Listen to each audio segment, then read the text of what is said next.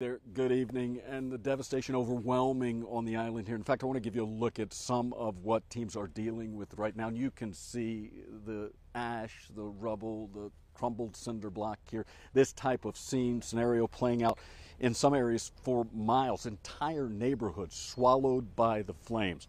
Recovery teams continue to pour into the area and are working through situations like this, trying to find anything they can in this rubble, and unfortunately uncovering at times victims from the fire. Unfortunately, the governor believes the number of dead here is going to grow, and perhaps significantly. He says it's going to be a long and meticulous process searching through the ash and rubble like you see behind us here that could take another 10 days or more.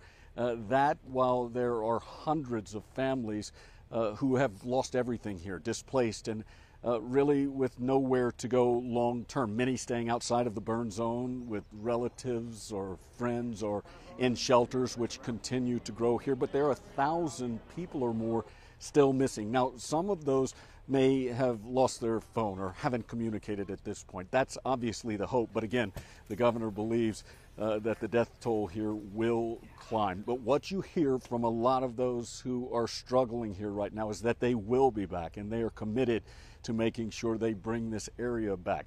It is going to be a long haul, in some areas more than a year. They say that they are ready to make that happen. It's a situation that continues to unfold, and we'll continue to follow it. For now, though, I'm Jay Gray on Maui. Back to you.